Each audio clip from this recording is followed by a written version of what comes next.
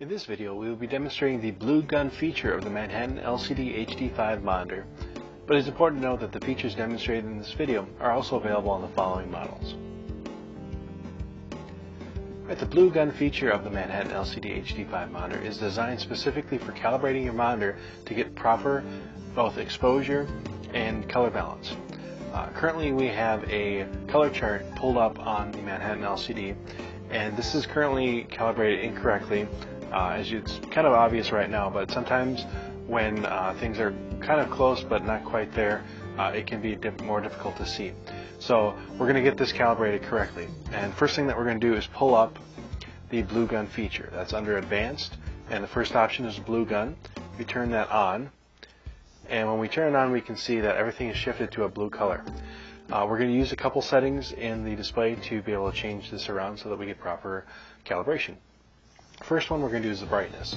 As you see here, we have blacker than black, black, and then dark gray. What we want is the black and the blacker than black to mix, and that we can just see the dark gray. So we're going to pull up the menu again and go over to Picture, scroll down, and we're going to bring our brightness down to about 50, and we'll see what that looks like. You can see that we're still seeing a separation between the blacker than black and black. So let's bring the brightness down to 45. Alright, that looks pretty good.